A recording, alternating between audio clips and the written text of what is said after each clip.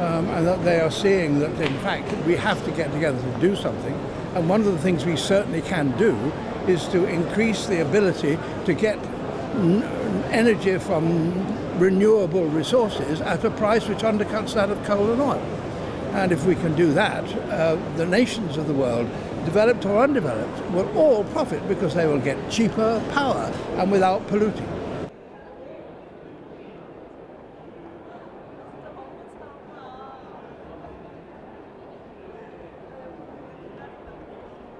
I think there are better chances than there have been, certainly in the previous conferences, from what I hear. I didn't go to the early ones.